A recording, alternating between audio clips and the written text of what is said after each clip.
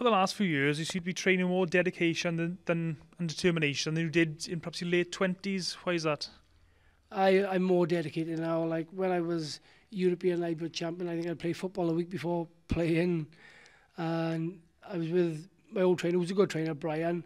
But we were doing a bit of old-fashioned methods.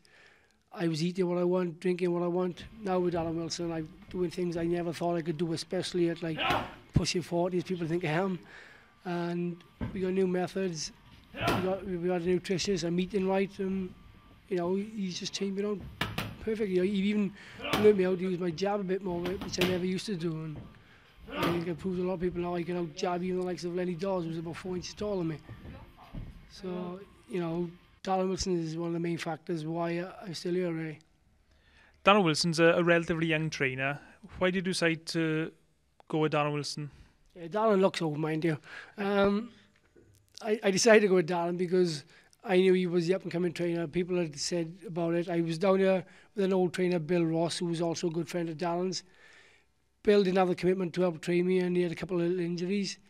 I asked Darren, do you mind doing me a favour? Darren had no professional experience then, and he was honoured to work with me, and I'm honoured to be part of him. And he's done well, like with the likes of Nathan Cleverley, Jamie Arthur, and this is an up-and-coming gym. Like, you know, we even got Guy Lockett's boys that use the gym here and everything. So it's a really good gym, Fight Academy Wales.